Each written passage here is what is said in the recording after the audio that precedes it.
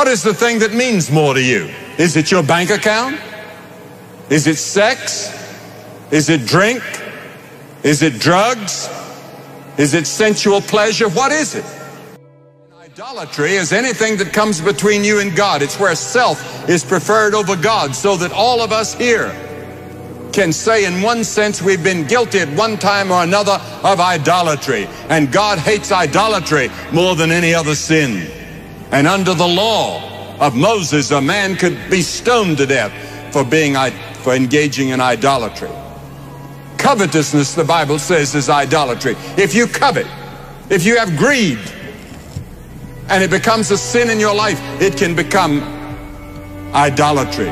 And when the Apostle Paul was walking around in Athens in his day, he looked at a city, the Bible says, given wholly to idolatry.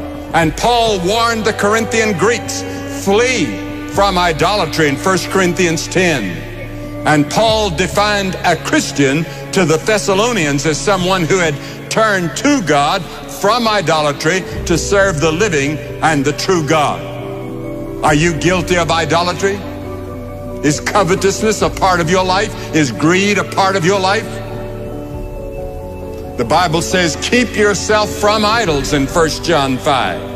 Keep yourself from those idols. Is that little box that we call television, is that your idol? Do you spend time quietly worshiping in front of it? Do you spend more time with it than you do with the Lord in prayer or study of the Bible? What is your idol? We have today almost a worship of film stars, television stars, sports figures, all the rest of it. We can't help but have people in our day that have made instant celebrities on television. And we look to them and we think, oh, wouldn't it be great to be like one of them? I wish you could talk to some of them. How miserable many of them really are. How empty they are. The Bible speaks of an evil and adulterous generation, Matthew 12:39. And Peter speaks of an unregenerate society having eyes full of adultery, and that cannot cease from sin. You want to give it up, but you can't. There are relationships you need to break to save your marriage, but you can't. There are thoughts that you have in your mind you'd like to get rid of and be dominated by the thinking of Christ. Let this mind be in you, which was also in Christ Jesus. But you can't do that. You have no power. If you come to Christ tonight and open your heart to Him, He'll give you a supernatural power, the Holy Spirit, that can help you break away from those relationships. Break away from those things that are wrong. Break away from those things that come between you and God. You're a good man, but that's not enough. You need the new birth. You need the Holy Spirit to come from above and change your whole direction of living and change your heart and change your spirit and change your relationship to God.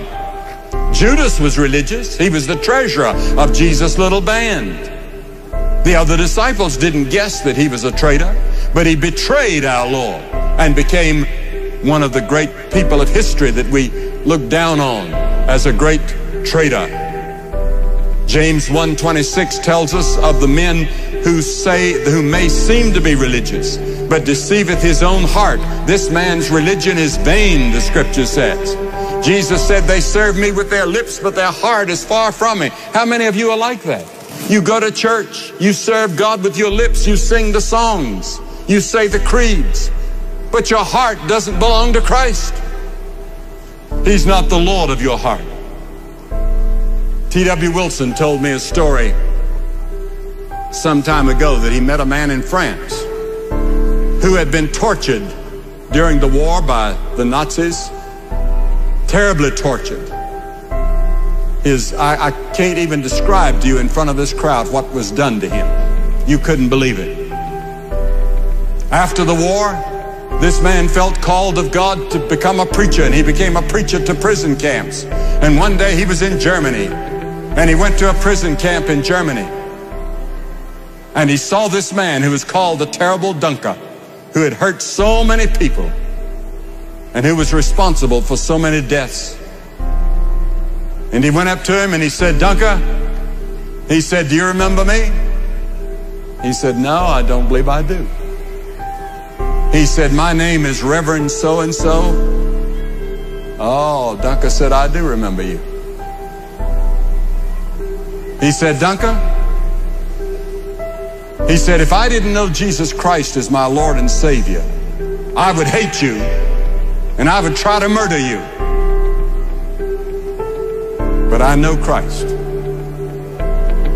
And I'm asking you if you would yield your life to Christ and let God forgive you and become a Christian. Duncan looked away and he said, you mean you would ask me that after all I did to you? He said, yes, because now God gives me the ability to love you. I hate you naturally, but supernaturally with the Spirit of God living in me, I love you. And the Duncan began to cry. And he got down on his knees and gave his life to Christ. That's what God looks the way he looks at you. With mercy and love and forgiveness. He will forgive you. Is it possible to reject him so long that you cannot be forgiven? Of course. If you reject him and your heart gets hard, the Holy Spirit may speak to you and convict you and woo you and give you other opportunities, but you can't hear his voice because your conscience is now dead. But even to the moment of the grave, that offer of forgiveness and salvation is open to anyone. But only the Holy Spirit can draw you and convict you and draw you to the cross. And he draws you always to the cross and to the empty tomb for the resurrection of Christ. You go to the communion on Sunday and you take of the wine or the grape juice, whatever your church serves. That wine or that grape juice stands for blood. The blood that was shed on the cross. John the Baptist cried out, behold the Lamb of God that taketh away the sin of the world. Why did he call him a lamb? Because as a lamb he was going to the cross.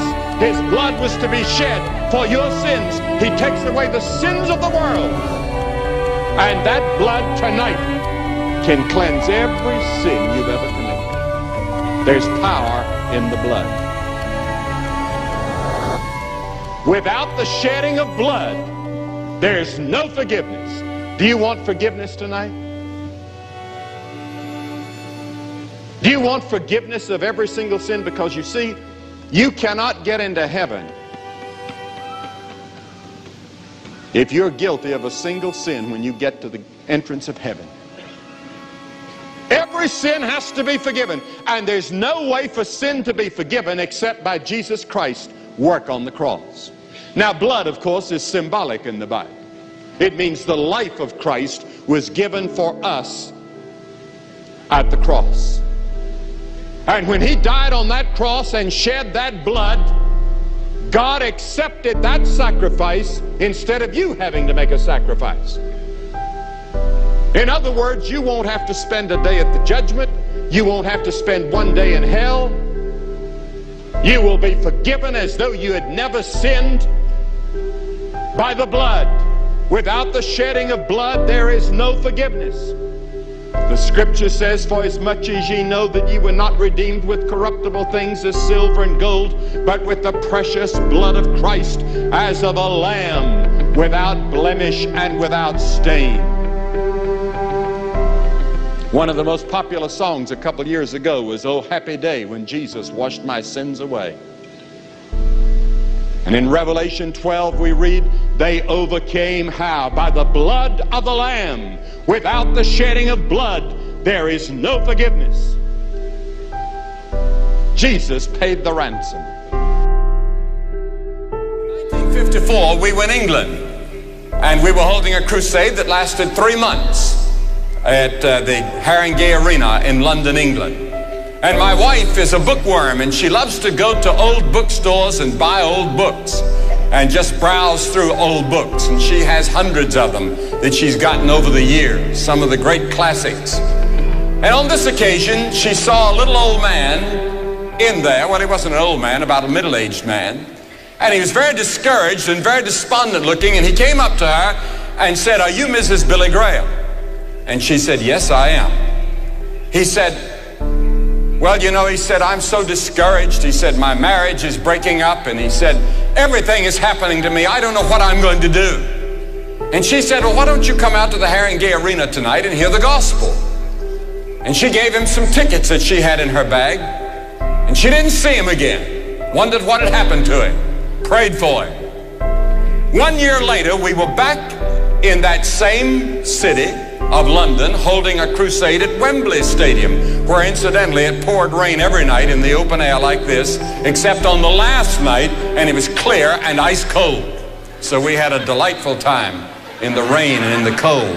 But an average of 60,000 people every night came. And on that last day, I remember we had 90,000 people in that cold air. But anyway, she went to that same bookstore. She was browsing around, and this same man came. And he was bright and chipper. And Ruth said, "I've never seen such happiness on the face of anybody." And he said, "You know, I took the tickets. I went to the arena that night. I accepted Christ as my Savior. My wife accepted Christ. Said, now we have a Christian family." And he said, "You know the verse of Scripture that your husband quoted that night that won me to the Lord?" He said it was 102nd Psalm, and he got a Bible and he showed her. "I'm like a pelican in the wilderness. I'm like an owl of the desert. I watch and am a sparrow alone upon the housetop." Now, I never thought of that as being an evangelistic verse. But it was to him, because he said that described my condition. Because he said I felt like a pelican in the wilderness. A pelican doesn't belong in the wilderness. He belongs down at Galveston or someplace. "I'm like an owl of the desert." Well, owls don't go to the desert much. And he said that's the way I felt that night. And he said it changed my life. Now the whole world tonight is like a pelican, an owl, or a sparrow. Dickens wrote of the French Revolution in 1775 that it was the best and the worst of times, and that's what we're seeing today. Damocles in the 4th century BC said something against the king of Syracuse, and he was ordered to sit under a naked sword suspended by a single hair. Now there's a difference between an optimist and a pessimist. And I heard about one of our prisons. 2 convicts were looking out of a cell window one night, and the pessimist saw only the bars, but the optimist saw the stars. And in our world we see both. I heard about one man suffering from depression, decided to commit suicide, and he jumped off one of the tall buildings about 70 stories high. And he became more and more optimistic as he went down. And when he passed the 10th floor, somebody said, "How you doing?" He said, "I'm doing all right so far." And in London, I remember another story about London. When we were over there, they told us the story about a man that was getting ready to commit suicide. He was going to jump off the London Bridge into the Thames River and commit suicide. And a policeman saw him and said, wait, don't do that. Don't jump. I'll come and help you." So the policeman climbed up there and sat down beside him and tried to help him and counsel him and tell him not to jump. And so the man told the policeman all of his troubles, and they both jumped in.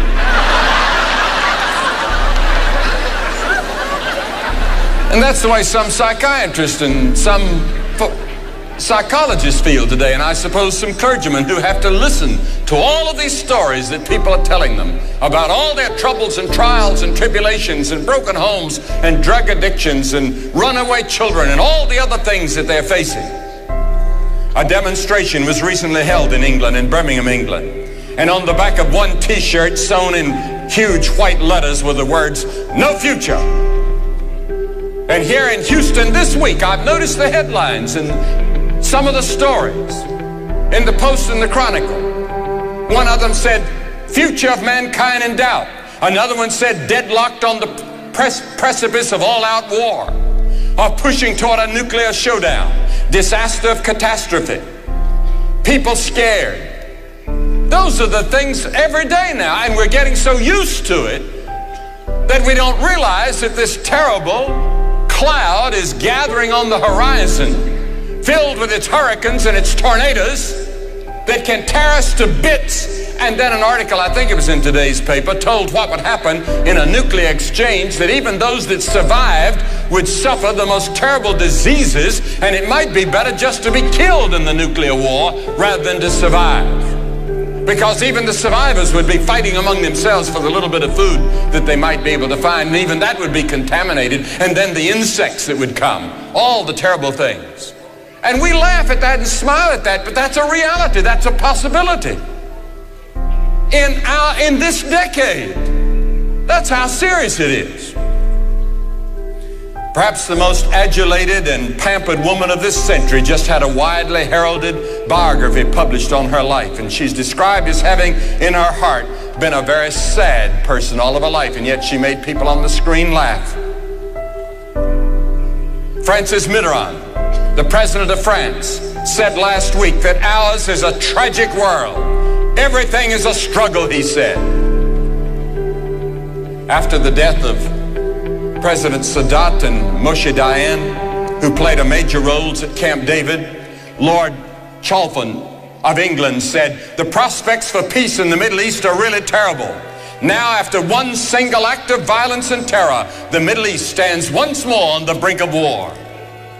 And Jesus once said there would be a time like that.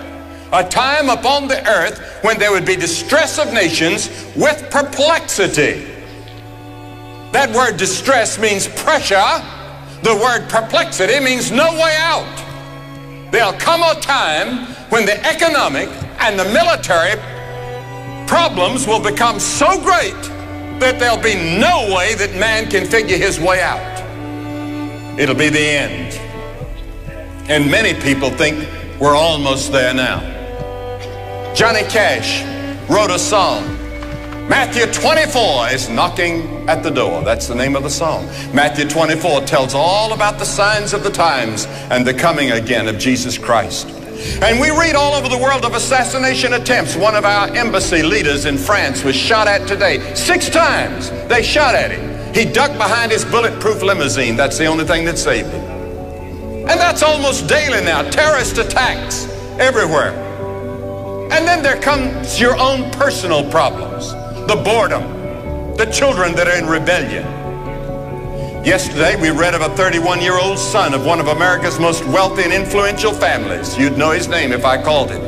Who left America for India with this resolve. Here's what he said, quoted in the press.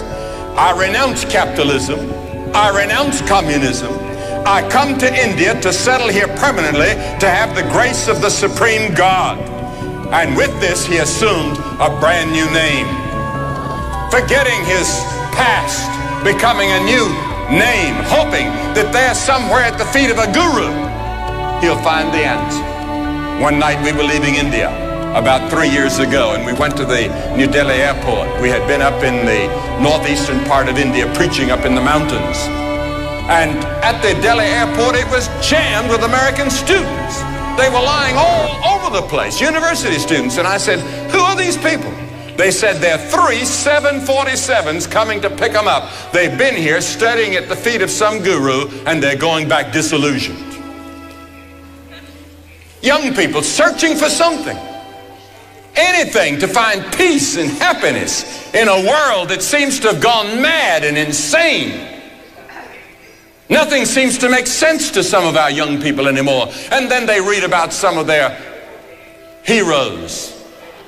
And many of the people that are your heroes, and many of the people that you think are at the top, are really in their hearts at the bottom. Searching. They don't find it in all this popularity. They don't find it in all the adulation. They don't find it in all the popularity. They don't find it in money. They don't find it in some other philosophy. But they can find it in Jesus Christ. And so can you. Jesus said, man shall not live by bread alone. Jesus said, a man's life consisteth not in the abundance of the things which he possesseth. There's something deeper in your life that you need, that materialism cannot satisfy.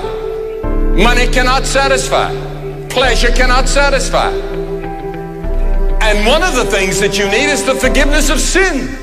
Because all of us have sinned against God. And the word sin means lawbreaker. You are a breaker of the laws of God, and so am I. And the Bible says that if you have broken in one point, you have broken all of God's laws. So we are breakers of all of God's laws, and there is a penalty for breaking the law of God, and that penalty is death and destruction and judgment in hell. That's the penalty. And we're all under sentence. We're like Damocles sitting under that naked sword. We're already under condemnation. We're not going to be condemned when we die. We're condemned now. We're already under condemnation. And Jesus came to save us from that condemnation and from the penalty of that sin. The Bible, thank God, assures wonderful forgiveness for all sin. Blessed are they whose iniquities are forgiven and whose sins are covered. God can forgive you because of the cross. Because on the cross, Jesus Christ died for our sins. And because he was willing to die, God can now forgive you and remain just. You see, God had a problem. How could God forgive the sinner and remain just and holy and righteous? Because if God had come along and patted us on the back and said, "You're forgiven," he would have been a liar. And if God had been a liar, he would have not been God. Somebody had to pay the penalty. You and I are guilty. Who's going to pay the penalty? Jesus paid it. That's the reason he came. We sing that song, Jesus paid it all. He paid it all. That's the reason the word blood is used in Scripture, because the word blood stands for life. He gave his life for us on the cross. The blood of Jesus Christ, his Son, cleanseth us from all sin. And it's wonderful to know that all your sins are covered by the blood of Christ.